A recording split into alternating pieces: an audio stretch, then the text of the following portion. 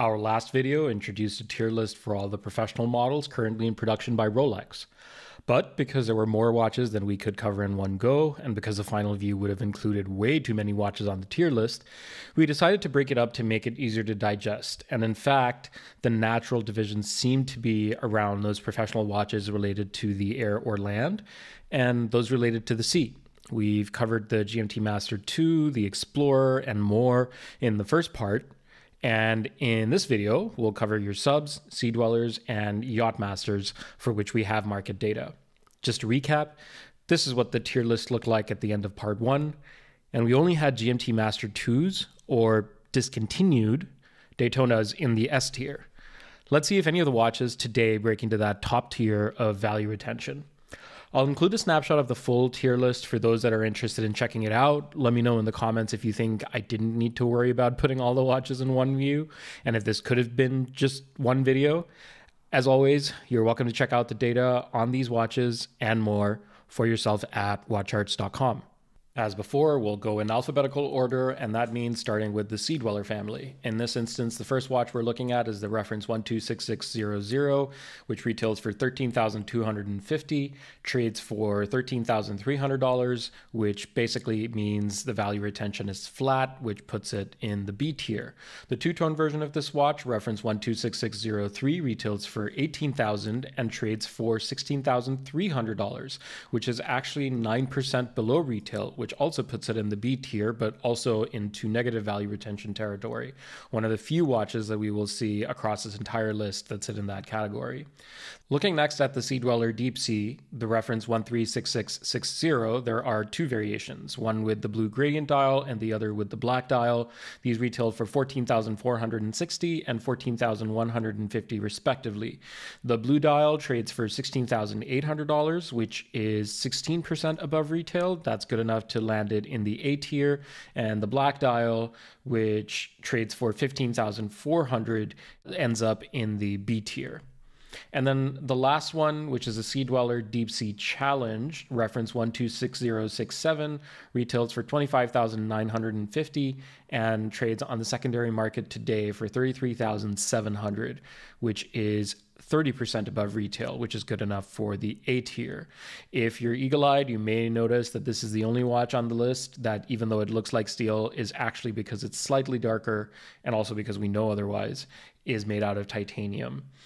That leads us into the Submariner family directly. And so we'll start off with the first three steel subs, the no date, the date version, and then the one with the green bezel. And so the first one, the 124060, retails for $9,100, trades for $12,000, which is 32% above retail, putting it in the A tier. The date version, the 126610 LN with the black bezel, retails for $10,250, trades for $13,700, which is 34% above retail, again in the A tier. The next one, which is the 126610 LV, which retails for $10,800, trades for $16,300, giving it a value retention of plus 51%, landing it in the S tier. Staying within the Submariner family, the next two are the two-tone versions, the 126613 LB and 126613 LN. These both retail for $15,600 and trade for $17,200 and $16,200 respectively. Those are value retentions of 10% and 4% above retail, putting these watches collectively in the B tier. Now we move into our precious metal Submariners. The first one, the 126619 LB, retails for $42,000. It's actually the most expensive of the precious metal, and therefore of all of the Submariner references that are in current production, and trades at a slight discount, $39,400, which is 6% below retail on the secondary market today. The yellow gold versions, the 126618 LB and LN, retail for $39,000, and they both trade right around that mark. The blue dial just 1% above retail, and the black dial actually 2% below retail. And so these watches are essentially flat against their retail prices.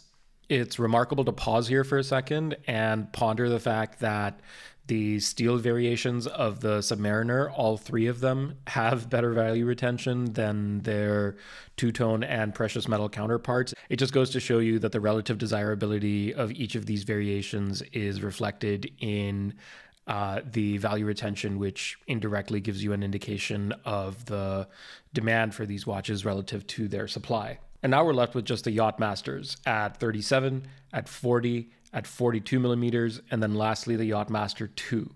And this again is going to be a bit of a rapid round, so bear with us as we run through this list. Staying at the 37 millimeter size first, the 268655 retails for $24,700 and trades a little bit below that on the secondary market at $22,300. That's 10% below retail, which for the precious metal watch and actually for any watch on the professional model list is the single worst value retention figure. But the steel version of this watch, the reference 268622, which retails for $11,550, trades on the secondary market for $11,500, which is basically flat.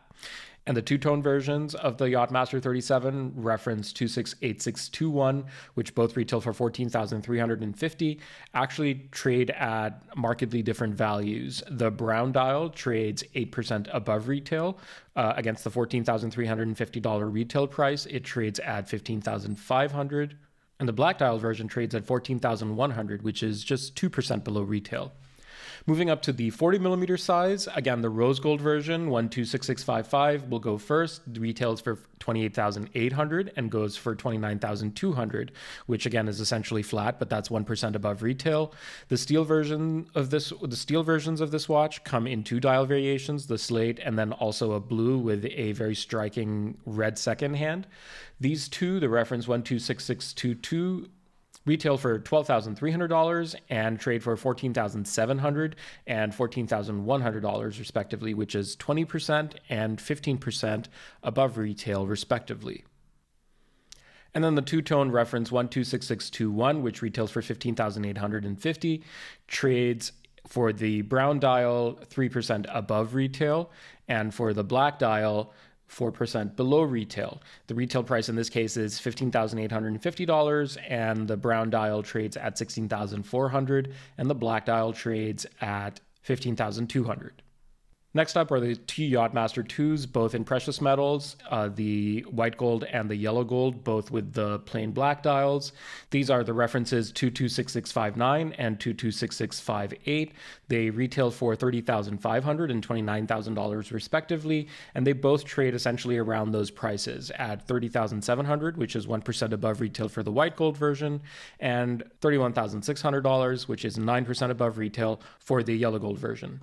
And last, but hopefully not for some people least, the Yacht-Master 2, reference 116680, 6681, and 6688 in steel, two-tone, and full yellow gold.